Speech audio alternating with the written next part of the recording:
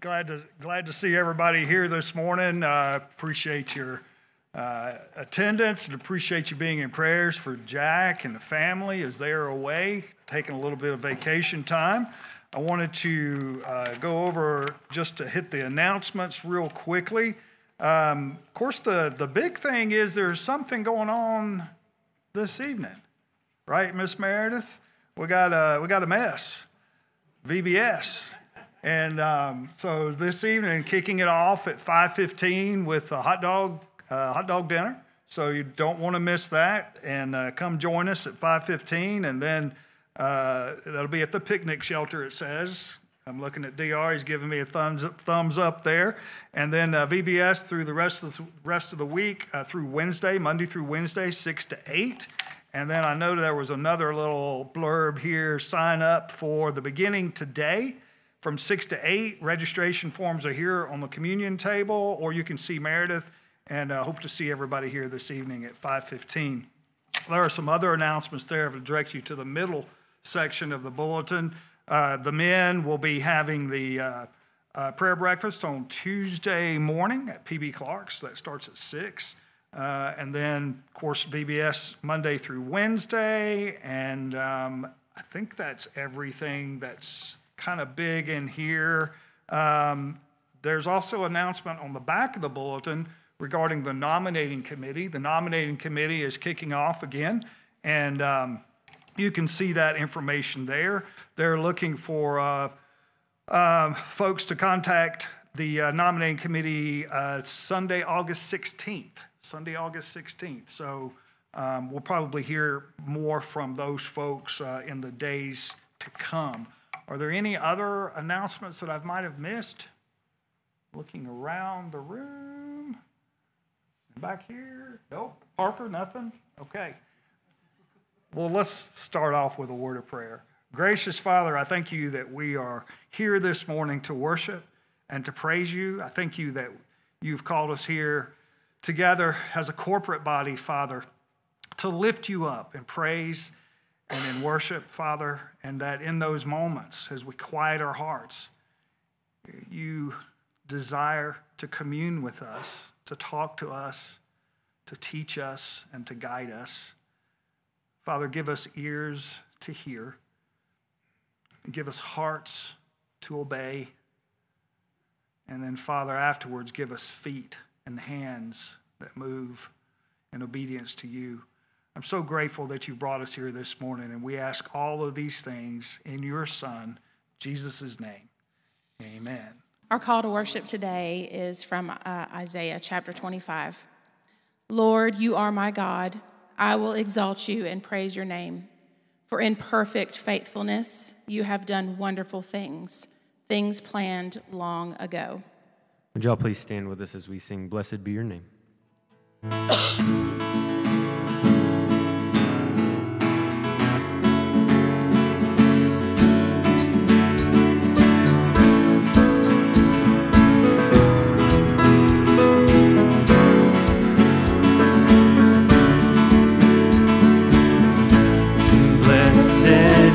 Your name in the land that is plentiful, where streams of abundance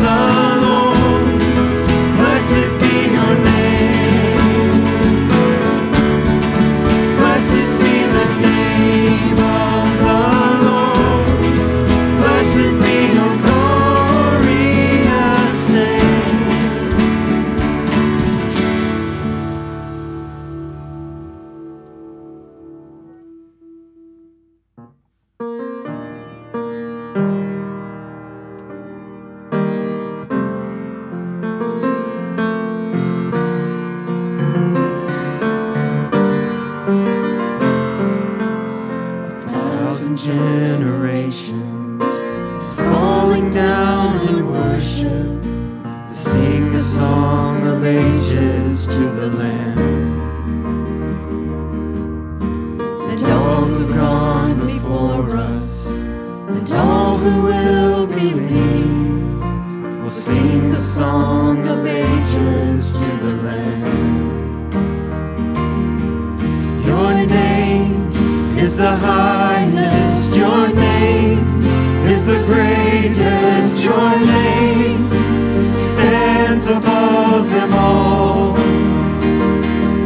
All thrones and dominions, all powers and positions, your name stands above them all. And the angels cry,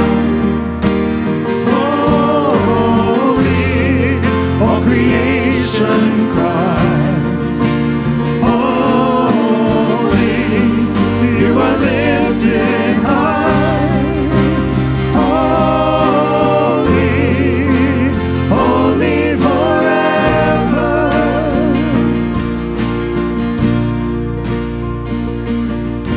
And if you've been forgiven, and if you've been redeemed, we'll sing the song forever to the Lamb. And if you walk in freedom, and if you bear His name, we'll sing a song forever to the Lamb. We'll sing the song forever and amen. And the angels cry, holy, all creation cries, holy, you are lifted high, holy, holy forever. Hear the people sing, holy, to the King of Kings. Holy, you will always be. Holy, holy forever.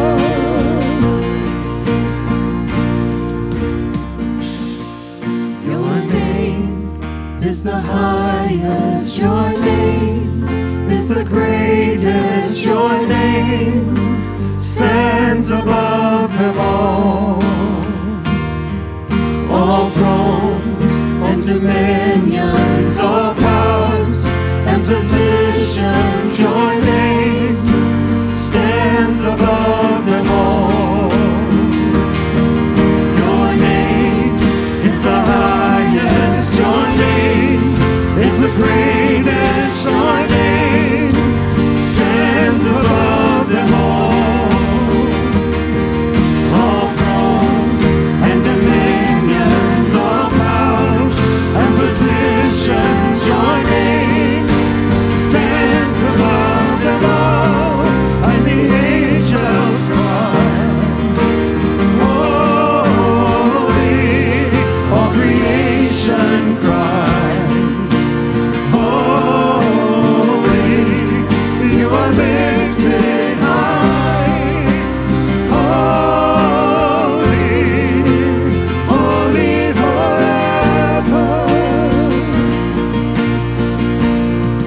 Hear the people sing, holy, to the King of Kings. Holy, you will always be. Holy, holy forever. You will always be. Holy, holy forever.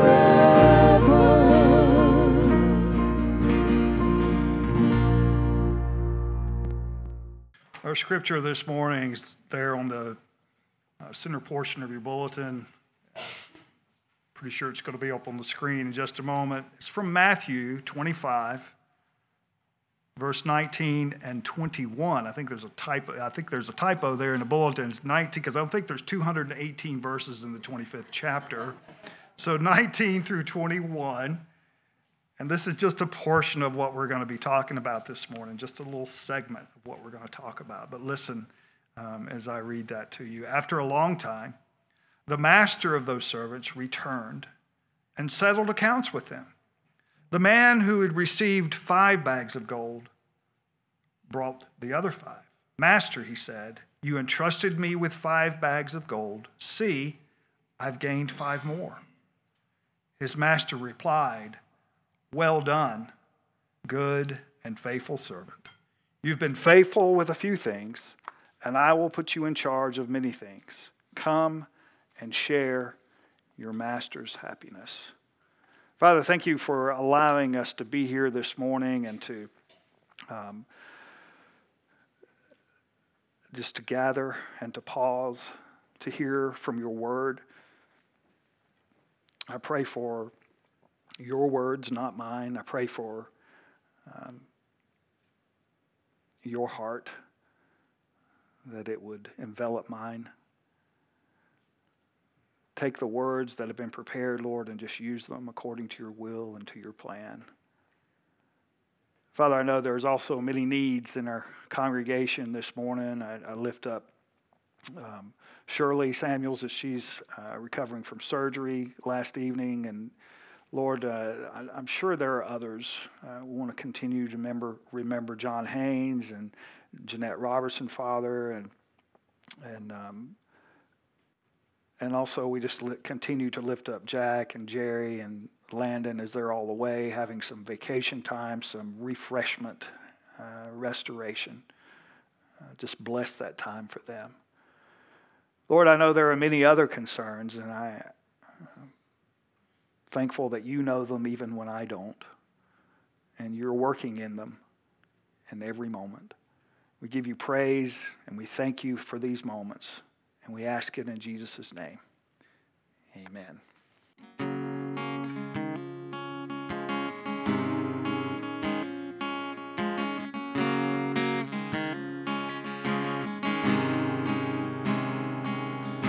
I read you use loaves and bread, raise the dead, and what you said.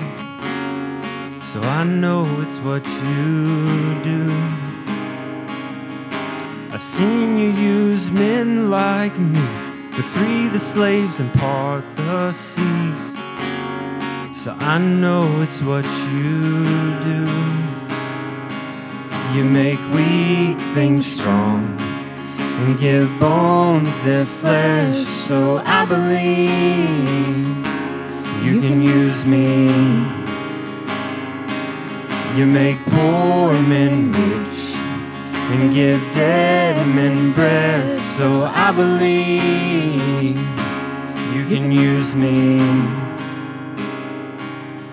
When tragedy's all I see, drowning in anxiety, I'll trust it's in your hands.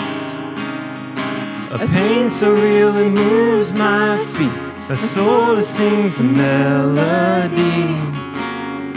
I'll trust it's in your hands.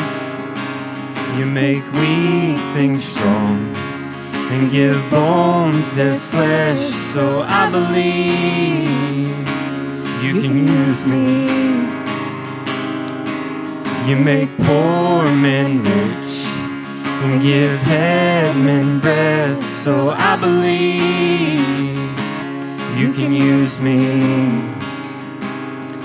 Just like Moses, just like Peter, just like David and Elijah, just like my mama and my father. If you can use them, you can use me. And just like my pastor or Sunday school teacher or front door greeter or student leader, and just like the missionary or the one who cleans the sanctuary. You can use them, you can use me.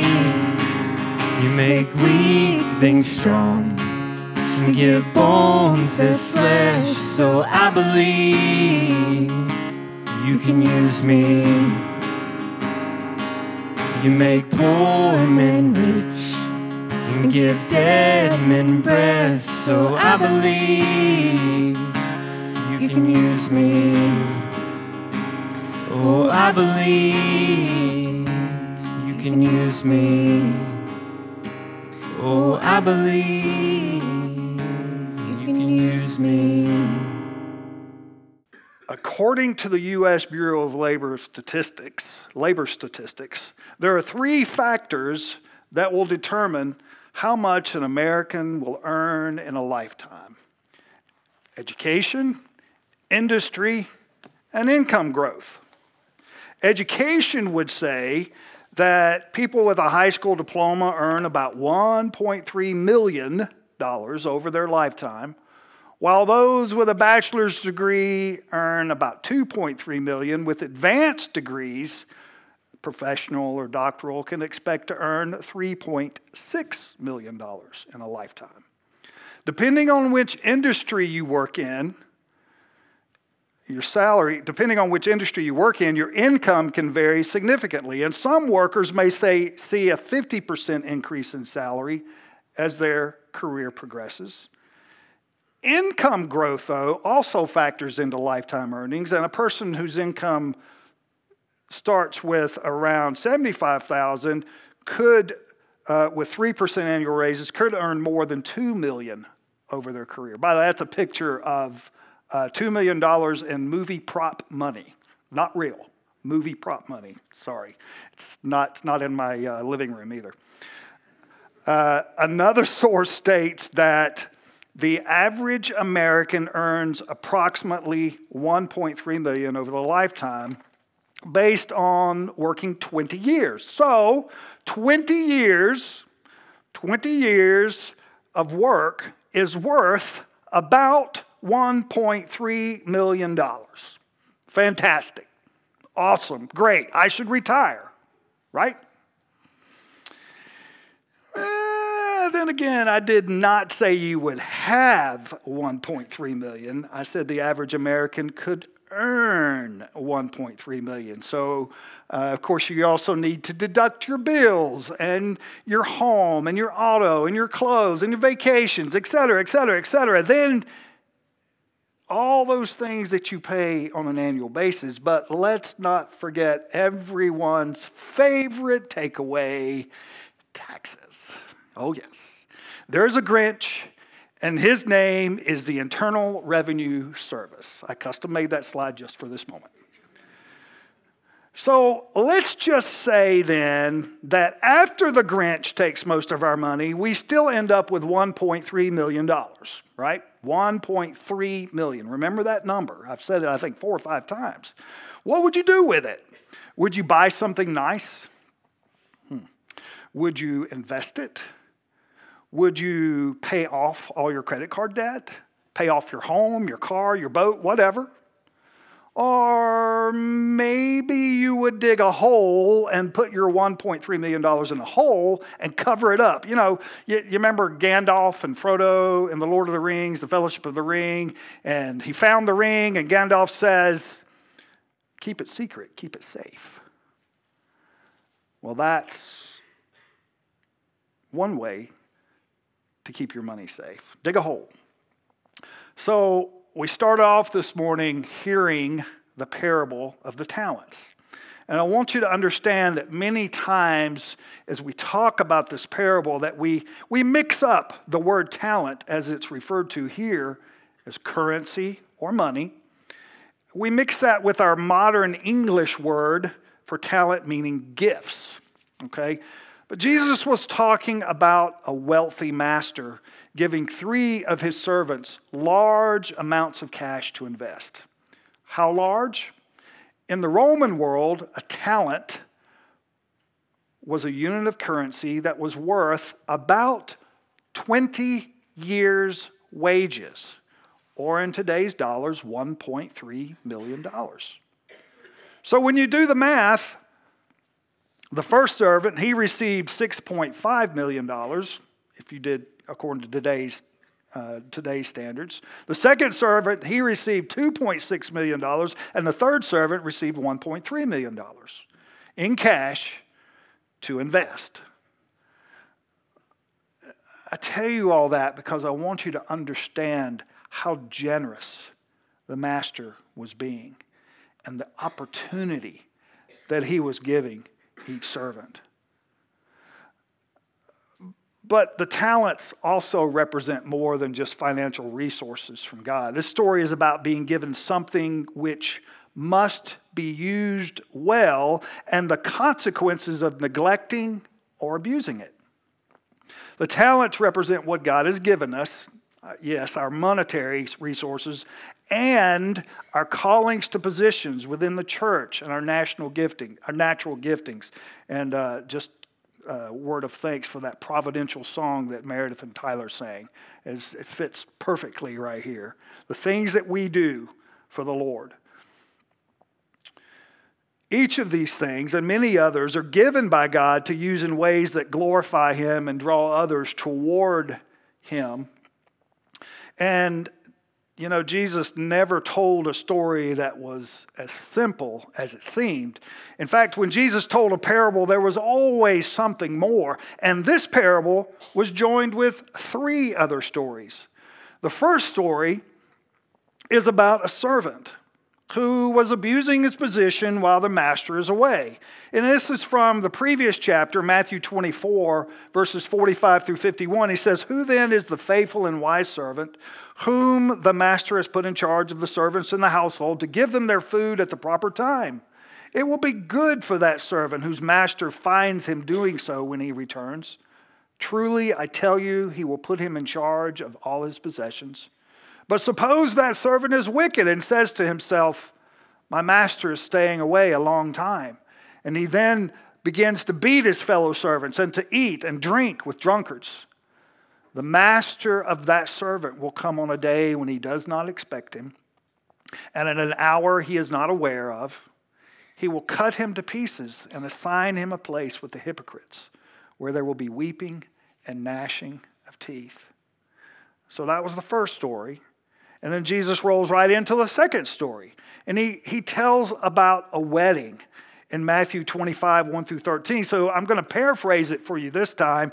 On the wedding day, the bridegroom went to the bride's house for the ceremony. Then the bride and the groom, along with a great procession, returned to the groom's house where a feast took place, usually lasting for a week.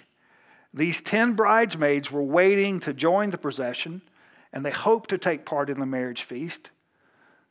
But when the groom didn't come at the expected time, 5 of them ran out of lamp oil. By the time they had purchased extra oil, it was too late to join the feast. Now listen, when Jesus returns to take his people to heaven, we have to be ready. That's the point. Spiritual preparation, you can't buy it at the last minute. You can't borrow it at the last minute. So we have the story about the servant who abuses the position. Then we have the parable of the 10 bridesmaids. Then we have the parable of the talents. And we're going to get there in just a moment. But wait, there's more. Because after Jesus tells these 3 stories, he tells a 4th story. A parable about sheep and goats. That parable paints a picture of the division between believers and unbelievers. Sheep and goats would graze together, but they were separated when it came time to shear the sheep. God is going to separate his obedient followers from pretenders and unbelievers. The real evidence of our belief is how we act. Do we treat everyone as if they were Jesus? Do we feed the hungry? Give the homeless a place to stay? Do we look after the sick? Are our actions any different from pretenders and unbelievers? So all 4 of these stories these parables are about followers of Jesus Christ being given something which must be used well, and the consequences of neglecting or abusing it. No parable by itself completely describes our preparation. Instead, each one of them paints a part of the whole picture. And the parable of the talents has something to say to us about how we need to take our talents and get out of that hole. Now, hang on, that was just the introduction. Okay, so let's get back to that parable of the talents and let's dig a little deeper. It says in verse 14, again, it will be like a man going on a journey who called his servants and entrusted his wealth to them. To one he gave 5 bags of gold, to another 2 bags, and to another 1 bag, each according to his ability. Then he went on his journey. Jesus Christ is that man going on the journey. After Christ was resurrected, he stayed with his disciples for 40 days and then ascended to heaven, promising to return later. We read about that in Acts chapter 1, verses 1 through 3. It says, in my former book, Theophilus, Luke writes us, I wrote about all that Jesus began to do and to teach until the day he was taken up to heaven, after giving instructions through the Holy Spirit to the apostles he had chosen. After his suffering, he presented himself to them and gave many convincing proofs that he was alive. He appeared to them over a period of 40 days and spoke about the kingdom of God.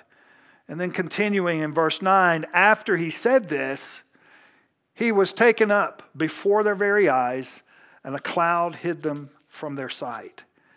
They were looking intently up into the sky as he was going, when suddenly 2 men dressed in white stood beside them. Men of Galilee, they said, why do you stand here looking into the sky? The same Jesus who has been taken from you into heaven will come back in the same way you have seen him go into heaven. So the servants in the parable are Christ's disciples, or followers of Christ. We read in John 6:44, no one can come to me unless the Father who sent me draws them, and I will raise them up at the last day. So the first thing I want you to know today is that our talents come from God. Our talents come from God. So as I said earlier, this parable is not solely about our skills, strengths, and abilities. Not solely about money, but about our skills, strengths, and abilities. Some of these abilities we're born with. Others are learned and developed over time.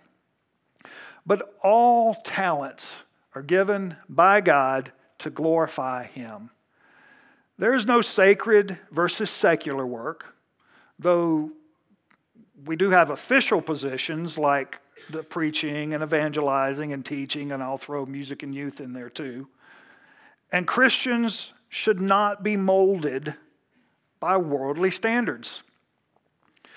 Romans 12:2 says, do not conform to the pattern of this world, but be transformed by the renewing of your mind. And then you will be able to test and approve what God's will is, his good, pleasing, and perfect will.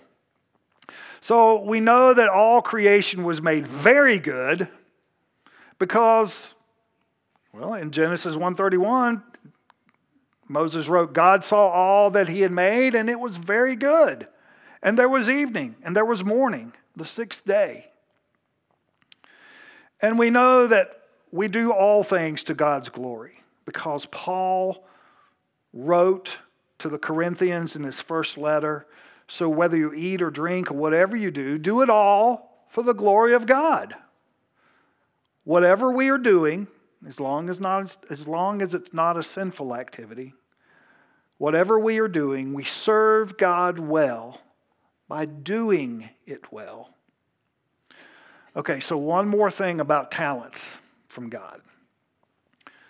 You know, we don't really own our gifts. We're fearfully and wonderfully made by God according to his plans, laid out before we were born to glorify him forever. We read that in Psalm 139, "For you created my inmost being. You knit me together in my mother's womb. I praise you because I am fearfully and wonderfully made. Your works are wonderful. I know that full well." And Jeremiah wrote something similar. "Before I formed you in the womb, I knew you. Before you were born, I set you apart. I appointed you as a prophet to the nations." The master owns the money that he gave to the servants. He gets the results of the investments. That highlights who is in control. We naturally want to think that we can use our gifts as we please. And let's face it, in our culture where I am number one, we tend to think that we can live as we please. That's what I call digging a hole and jumping in it. Because it's all about me, me, me. I'm not sharing the gifts that God has given me, but instead serving myself, trying to be a little God of my life. Listen, folks, we have to get out of that hole, because when we serve God with our gifts, then we find our true joy and place in life. So the second thing I want you to know today is that when much is given, much is required. So let's go back to our scripture, verse 16 in Matthew 25. "The man who had received the 5 bags of gold went at once and put his money to work and gained 5 bags more. So also the one with 2 bags of gold gained 2 more. But the man who had received 1 bag went off, dug a hole in the ground, and hid his master's money."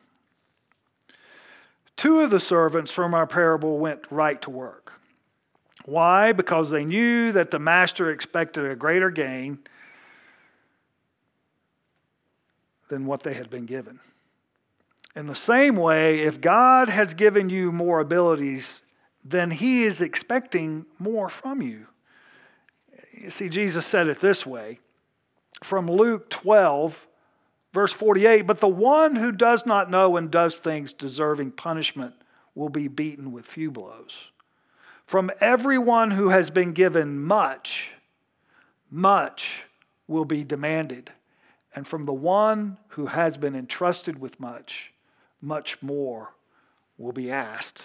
Now that does not mean that if you've been given less that God expects nothing. The first 2 servants, well, they produced the same percentage increase even though they had different amounts. God expects all of us to grow and to use what we've been given as much as we can. If you've been given strength and energy, use it energetically to serve others. If you've been given certain technical skills, use them to serve God. If you've been given financial means, put them to use, helping others. If you've been given understanding, work to learn and then share it with others with humility. The third servant, on the other hand, he dug a hole. He put his treasure in it and he covered it up. He buried his treasure. He was afraid of the master and he was lazy, so he did nothing with his treasure. See, what that third servant saw was a cruel taskmaster. He didn't take any joy in the promise of the master's return. He wasted his time, he wasted his opportunities, and he wasted his master's money. He somehow missed seeing that the master was generous and gracious. As we've looked at the first few verses of the parable of the talents, I want you to know that our talents come from God. Secondly, when much is given, much is required. And thirdly, I want you to know that our great expectation is to work and grow. So continuing on in Matthew, verses 19 through 23, after a long time, the master of those servants returned and settled accounts with them.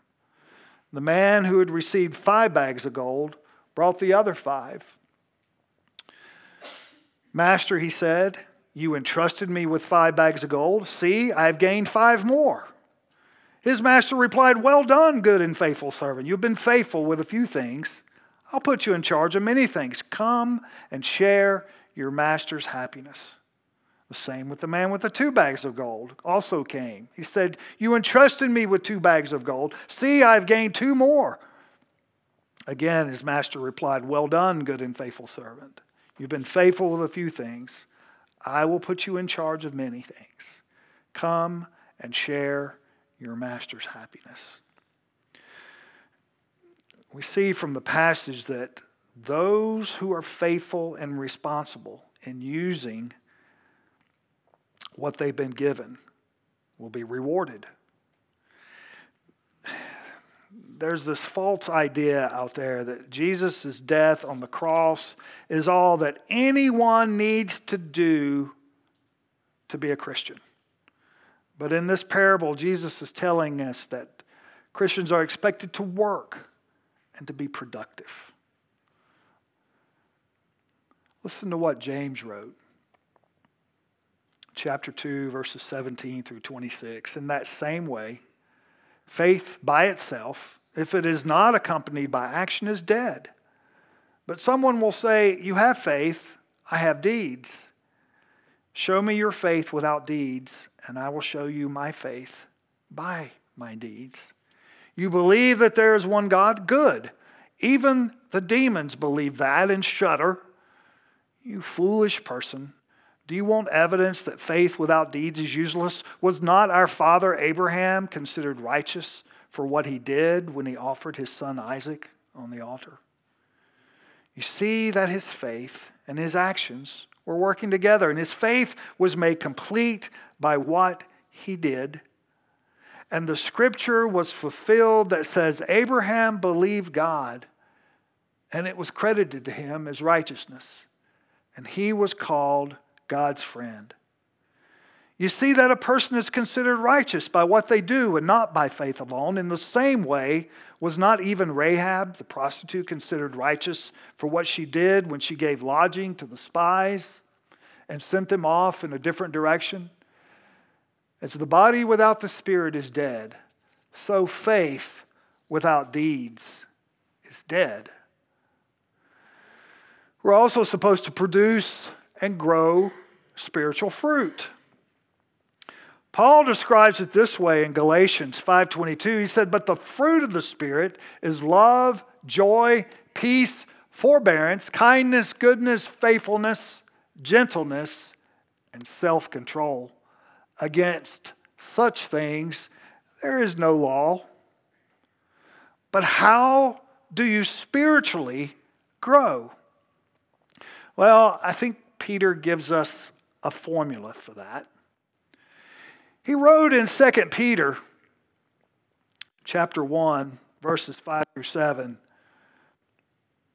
for this very reason, make every effort to add to your faith goodness, and to goodness knowledge, and to knowledge self-control, and to self-control perseverance, and to perseverance godliness, and to godliness mutual affection, and to mutual affection love. Many of Jesus' parables emphasize growing and producing fruit.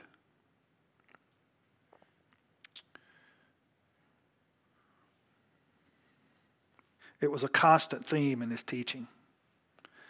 And it's a calling on each of our lives that when we recognize the talents that we have, it's important to invest them in the kingdom of God. Good stewardship will be greatly rewarded.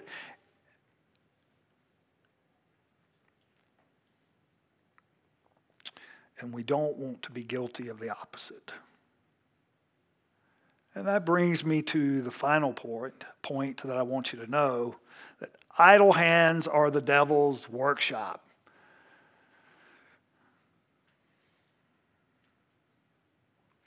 Looking at those last few verses of this parable.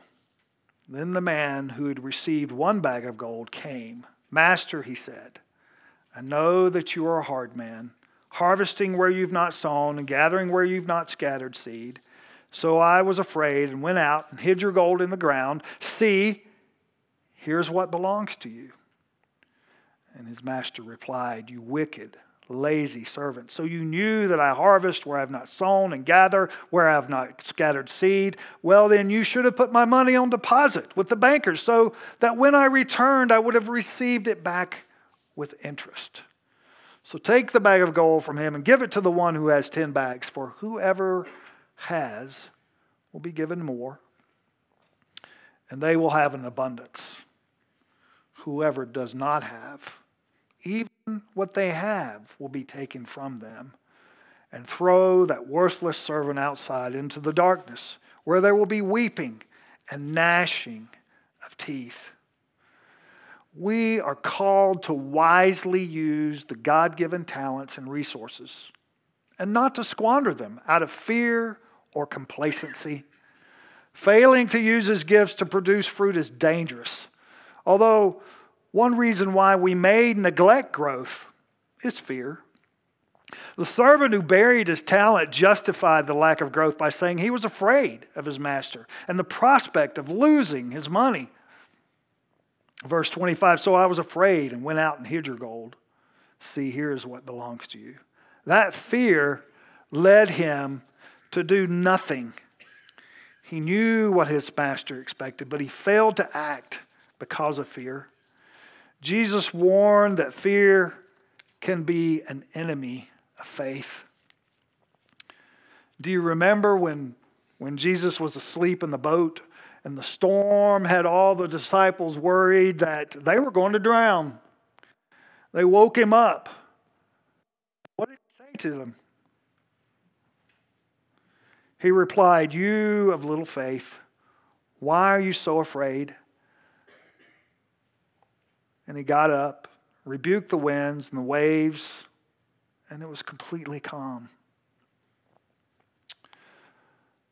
Another reason that we may fail to produce the fruit God expects is complacency. So here's the question. Are we satisfied with ourselves, with our accomplishments and our achievements? Is that satisfaction to our standards or God's standards?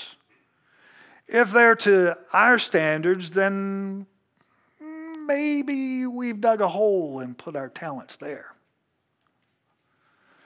Listen to what Solomon wrote in Proverbs 1:32. For the waywardness of the simple will kill them, and the complacency of fools will destroy them. But whoever listens to me will live in safety and be at ease without fear of harm. And then the prophet Zephaniah wrote in chapter 1:12, at that time I will search Jerusalem with lamps and punish those who are complacent, who are like wine left on its dregs, who think the Lord will do nothing, either good or bad. Listen to me now. Jesus has given us responsibilities as his followers. And he who is the master, he's coming back one day. He promised us. This parable is about wisely using the talents that God has given us. And he's also warning us to not waste them out of fear or complacency. Here's why we need to get out of that hole. I want you to listen. Those who are faithful and responsible in using what they have been given will be rewarded. But those who are negligent or fearful will face consequences. Jesus has entrusted us, his servants, to spreading the gospel, forgiving those who have wronged them, loving others, caring for his church, being an example to the world, feeding the hungry and thirsty, caring for the poor, the prisoner, and the sick. Those who are faithful with what they're entrusted with, big and small, will be trusted with more. And Jesus said that they are the ones who will enter into their master's joy and share in the glory of his presence. Those who are not may face the harsh reality of being called a wicked and lazy servant. Worst of all, they may not share in the joy of their master's presence when he comes. Both outcomes should motivate Christ followers to become more intentional with your time and your master's talents. One day the master's going to return, and when he does, he'll want to know what we've done with this precious life we've been given. Were we good stewards of what belongs to him? Did we grow his investment? Or did we bury our time, talent, and opportunities? It's up to us to decide, but we better decide quickly. The master is planning his return, and he'll be back at any moment. Let's pray. Father, thank you for the reading of your word in Matthew. I thank you for putting on my heart to share about talents, about our gifts, about our opportunities. Father, I pray that you would touch each of our hearts today, directing us to get out of that hole if we're there, Father, and to use the things that you have blessed us with for your kingdom, to share your word, to share your message of love in everything that we do and everything that we say. And in all these things, I give you praise and thank you. In your Son, Jesus' name, amen.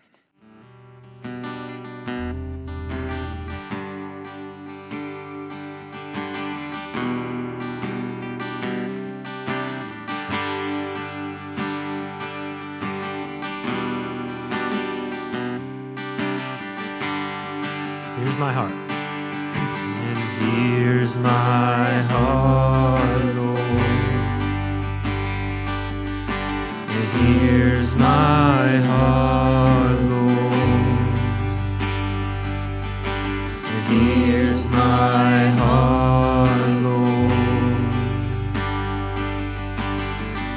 Speak what is true.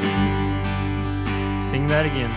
And here's my heart, Lord.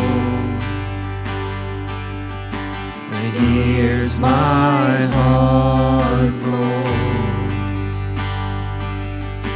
And here's my heart, Lord. Speak what is true. 'Cause I am found, I am yours, I am loved, I'm made pure, I have life, I can breathe, I am healed, I am free, and here's my heart, Lord. Here's my heart, Lord, and here's my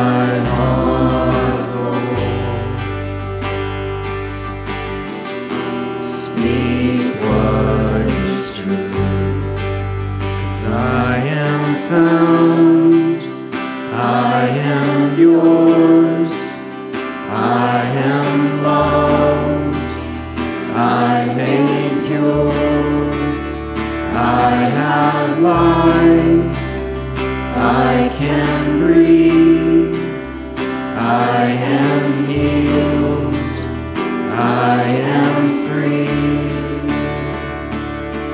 And here's my heart, Lord. And here's my heart, Lord. And here's my heart, Lord. Speak what is true.